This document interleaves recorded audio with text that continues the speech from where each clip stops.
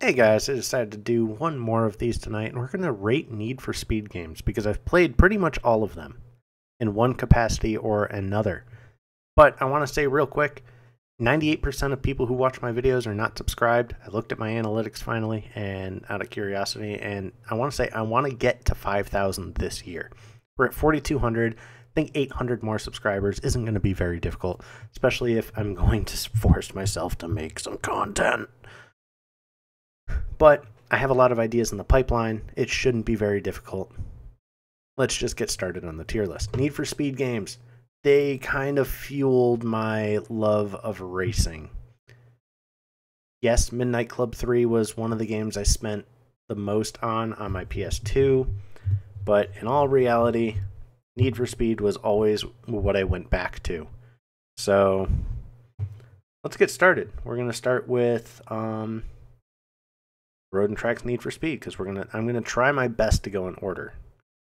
Road and Track's Need for Speed.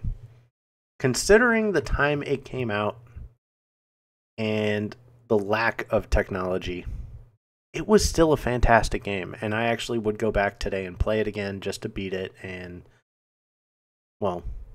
enjoy it. It was a fun game. It started this Need for Speed thing that we have here, and I enjoyed it. So, I'm putting it as very good. What was after that? Where's Need for Speed 2 on this little sheet? I don't see Need for Speed 2 now that I'm looking for it. Interesting. Need for Speed 2 doesn't seem to... Oh, whatever. I'm going to guess that it was Porsche Unleashed. It was an okay game. There was nothing really that special about Porsche Unleashed. I played it. I think my grandparents rented it for me one time when I stayed at their house for a week when my parents were out of town. I enjoyed it. It was fun. There were a lot of good laughs between me and my grandpa trying to play multiplayer. It was fun. Honestly, I'm not going to try to go in order. That's going to be a pain in the ass. Anyway, Need for Speed 3. This was also an okay game. It was the first of the Hot Pursuits that introduced like the cops and all that. It was okay, but I didn't really enjoy it as much as I enjoyed Hot Pursuit 2. I still play this game to this day. I have it for the PS2 emulator because specifically the PS2 version is the greatest version of it. The PC version, they dumbed down the graphics. Xbox version, they did the same thing. And some of the 3D maps are actually different from the PS2 version. So one that I can think of right off the top of my head very easily is Palm City Island. There's a couple 3D models on that track and parts of the track that are different from the Xbox and PC release. And there's a couple glitches you can actually do in the PS2 variant that you can't do on Xbox and PC. And for me, that alone is why I enjoy the PS2 version more. And also it seems to look the best on PS2. But yeah, so Need for Speed 2. I know I played it like once, but I'm going to say that I didn't play it enough to have a judgment. So that's okay. Nitro and Nitro X. Not good games. Not good games. The Run. This is actually close to one of my favorite Need for Speeds. The Run. I really enjoyed this game. I went start to finish through the entire game. I enjoyed it. I don't enjoy cutscenes and like specific button presses to get through a cutscene and all that. Just let me race. But overall, the game was actually fantastic. Carbon Own the City. Great game.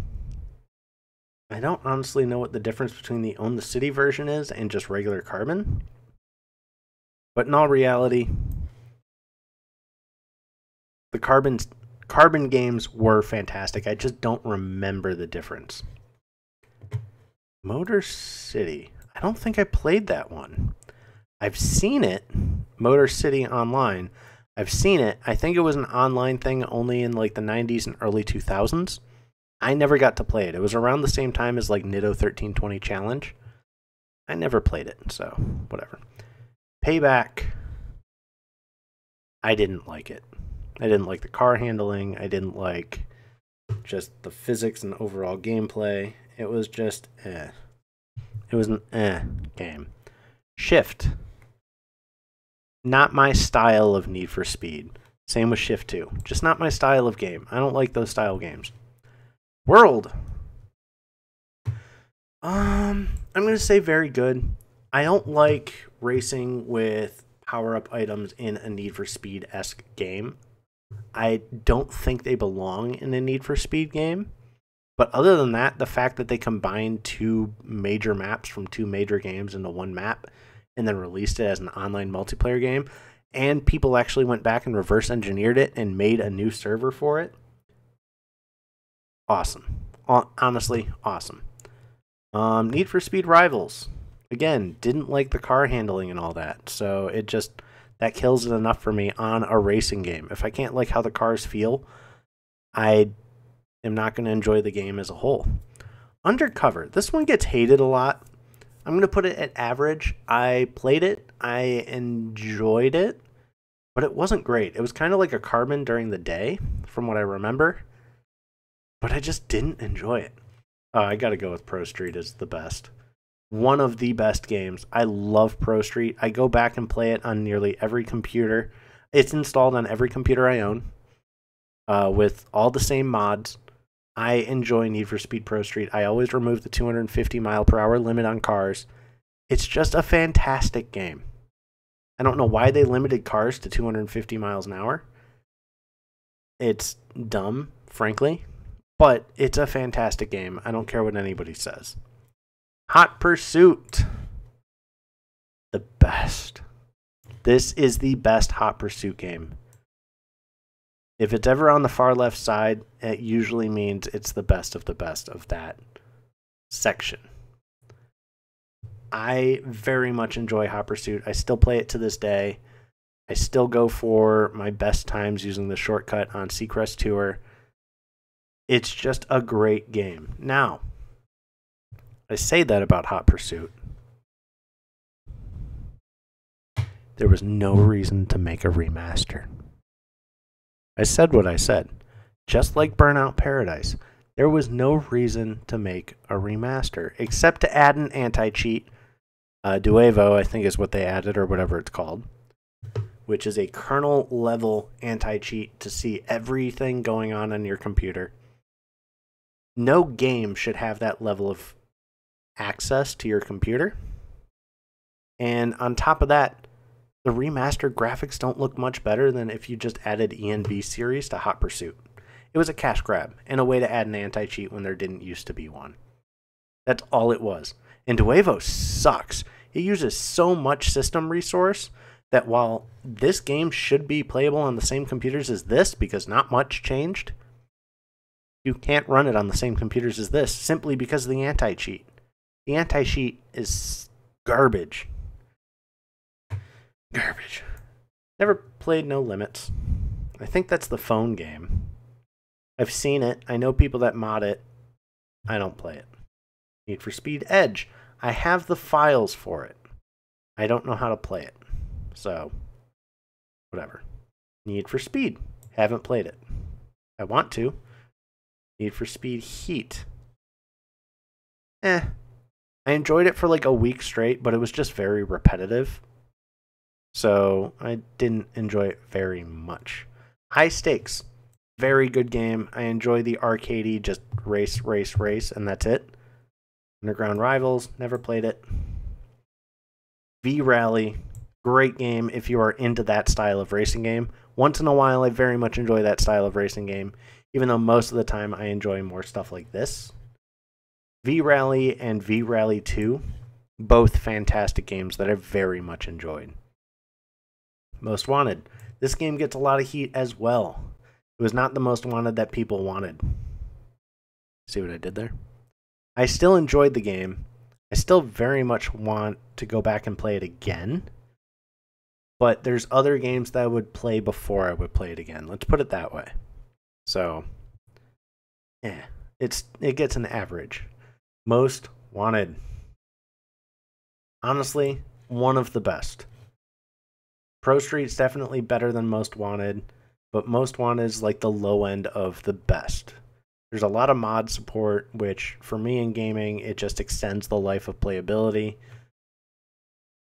And overall, just one of the greatest games that they ever made. There's no issues with the car handling. It feels okay. The cars feel a little bit heavy, like the gravity is too strong. But other than that, it's a great feeling game overall. Underground, I didn't like it. I did not like Underground 1.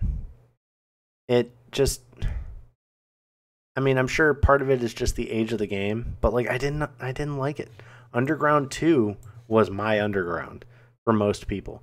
People say Underground is, oh, it was the best Need for Speed. No, for me, Underground 2 was the best Need for Speed of the Underground games.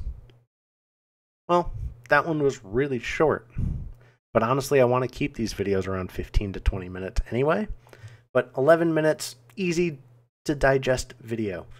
So, like I said, only 98% of people watch my videos. Somebody freaking subscribe, please. There's going to be a lot more tech videos. I'm kind of doing these tier list videos to get back into the swing of recording. If you have ideas for tier lists that you want me to do, if you leave a link to the specific tier list, it will show up in my YouTube dashboard, but it won't show up publicly if you tried to post it. I will have to approve the post because there's a URL in the comment, but I can do any that people suggest. I'm open for suggestions. I like tier lists, and you know, it might be really cool to do one of these with friends over like a Discord call too. So I'll talk to you guys later. Hope you guys enjoyed. Peace out.